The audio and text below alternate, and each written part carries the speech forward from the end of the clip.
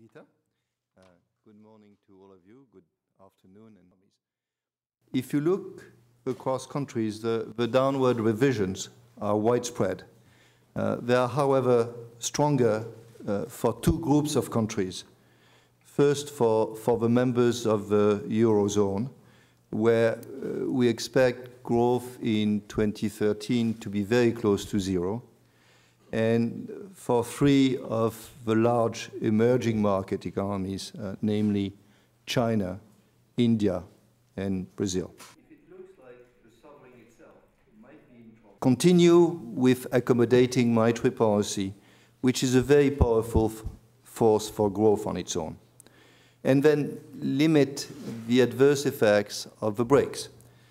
Continue with fiscal consolidation, and here our advice still holds. Don't do it too slow, don't do it too fast. Plan for this measure quite rapidly. In the shorter term, however, more immediate measures are needed. Spain and Italy must follow through with adjustment plans which we establish competitiveness and fiscal balance and maintain growth. To do so, they must be able to recapitalize their banks if needed without adding to their sovereign debt.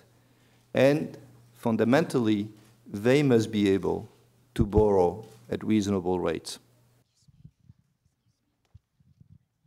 If uncertainty is indeed partly behind the current slowdown, which I believe, and if the adoption and the implementation of these measures decreases uncertainty, then things may actually turn out better than our forecasts, not only for Europe, but also in the rest of the world.